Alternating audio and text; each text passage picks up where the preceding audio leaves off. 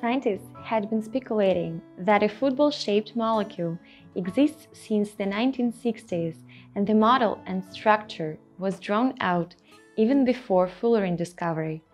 The molecule was finally discovered in 1985 by Harold Kroto of the University of Sussex.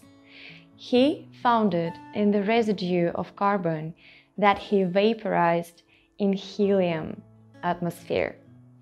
As all of the molecules had a weight of exact number of 60 carbon atoms, these molecules were named C60.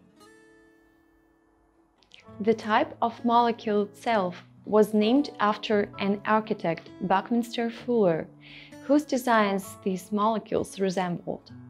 Eventually, Kroto and his colleagues were awarded with Nobel Prize in Chemistry for the discovery of a new type of molecules.